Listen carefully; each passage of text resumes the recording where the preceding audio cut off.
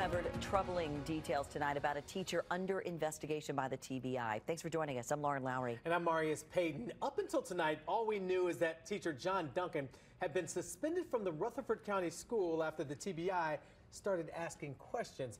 But our chief investigative reporter Jeremy Finley obtains the reason why they started asking questions. So the TBI confirms they are investigating that Duncan had taken an inappropriate photo of himself inside of a school. We've now obtained that photo, but there's more. A warning.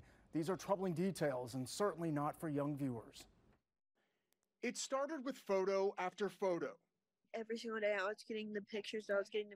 Sent to Kayla Lee in Alabama through social media. From a man in Tennessee she didn't even know. Even when she says he sent a picture of himself in a bathroom exposing himself, she was at first just disgusted, then became alarmed when she got this message depicting sex with a student. That was what was really scary. So I was like, I have to look this guy up. The guy who sent Lee the post gave the name John. She found the photos matched with the same name of a John Duncan who worked, according to a LinkedIn profile, as the former athletic director at Antioch High School. And here's the message she received from the sender. You can see we've blurred out most of it. It describes violent sex with a student athlete and how he got her pregnant.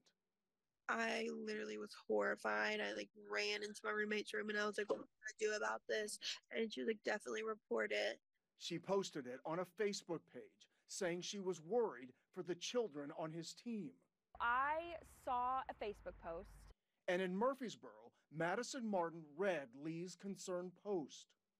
Yeah, disgusted is a good word. It made me really uncomfortable. She looked up the same name and saw a John Duncan was now teaching at Daniel McKee Alternative School. So she called the school. An email shows she corresponded with the TBI. Take a closer look at the graphic photo. The women believe it was taken in a school bathroom.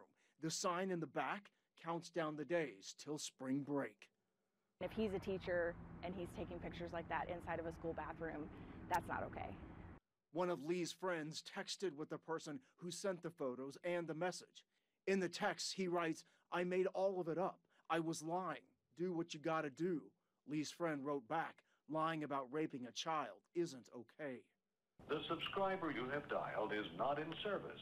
WSMV4 Investigates called the number 2, but it's now disconnected. All the TBI will say is that it's an ongoing investigation, and Rutherford County Schools report Duncan is on unpaid suspension pending the outcome of the law enforcement investigation. Even if he made it up and it was all a joke or whatever, just having those thoughts, you don't need to be around kids. John Duncan is also running for the Rutherford County School Board. When he filed to run, he provided a phone number and an email. We tried to contact him through those as well as through a family member, but he did not respond by our deadline. We will keep you posted on if any action is taken. Marius. Wow.